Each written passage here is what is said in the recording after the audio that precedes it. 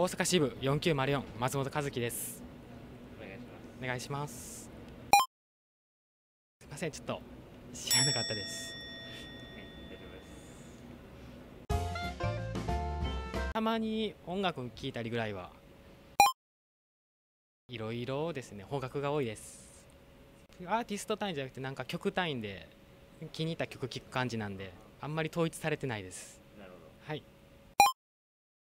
趣味はドライブ行ったりとかそんな感じです。遠くも行きますし、で近所和歌山の方行ったりとか愛知の方にも行ったこともありますし、いろいろ結構行きますね。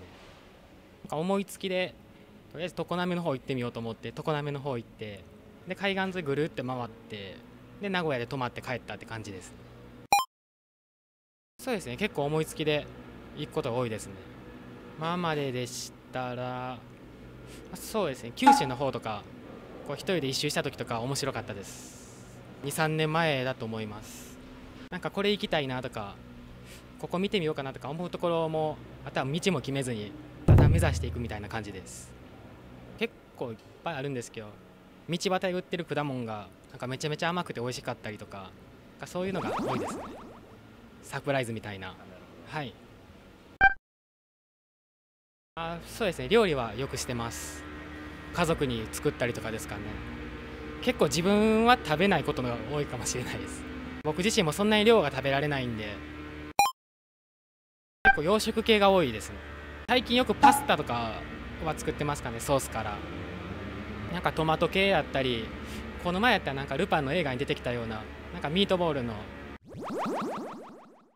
そうですね、レシピ見てやってみたりとか、あと映画に出てきたものとかゲームに出てきたやつ再現してみたりとか、そういう感じで時間潰してます。すごいですね。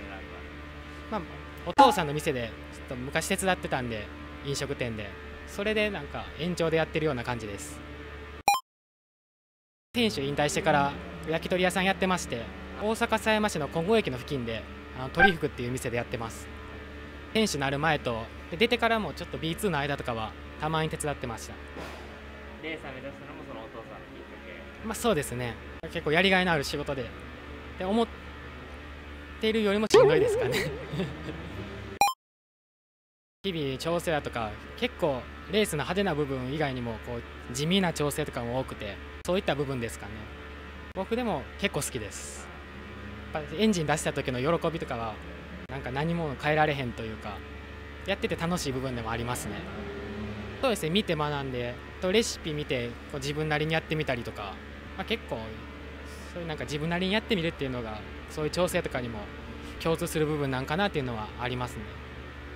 ちょっとやってないんであげたりはしないんですけど、もうなくただ作って完成してなんかそこで終わりって感じです。